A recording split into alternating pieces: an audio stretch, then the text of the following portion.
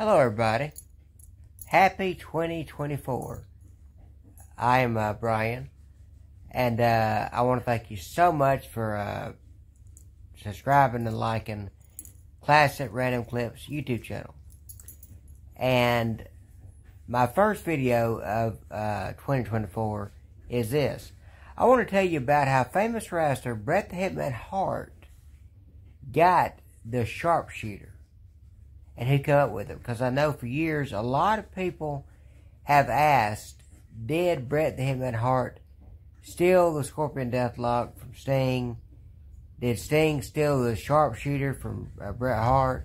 I'm going to answer all those questions and more right here in this video, as I explain to you how Bret Hart came up with his famous hold, the SharpShooter. Well, Bret Hart walked around and he went around trying to find another wrestler that could teach him the famous hold, the Scorpion Deathlock, which Sting used. And he couldn't find anybody until he ran across a guy named Conan. A lot of you may know from WCW and NWO Wolfpack time as Aliva Lalasa, Olale. Let me speak on this. He was also one of the biggest names in the 90s in Mexico. In Mexico, actually, Conan was as big as Hulk Hogan was here in America, here in the United States. And anyway, Conan, of course, taught Bret the Hitman Hart how to do the SharpShooter in the shower. And after he maneuvered the SharpShooter in the shower, with Conan teaching, of course, he went to Vince McMahon and he said, "Hey Vince," he said, "I now have learned how to do this move that Sting does, Scorpion Deathlock." And he said, "Okay." He said, "Great." He said, "How about we name it Scorpion Deathlock?" He said, "No, I don't think that'd be a good idea to name it the Scorpion Deathlock."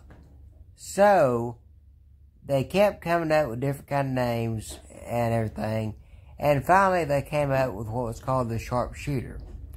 And the SharpShooter is the move that you used to see back when Bret Hart wrestled as a move.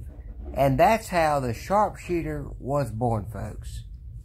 So it was originated by Sting in Japan as a Scorpion Deathlock.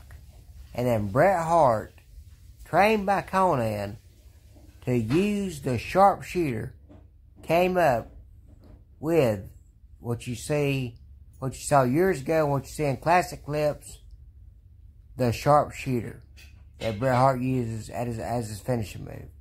Thank you all. I hope you enjoyed that. And please do not forget to subscribe to my channel.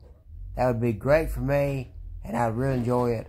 I'm looking to get 1,000 subscribers this year on Classic Random Clips YouTube channel.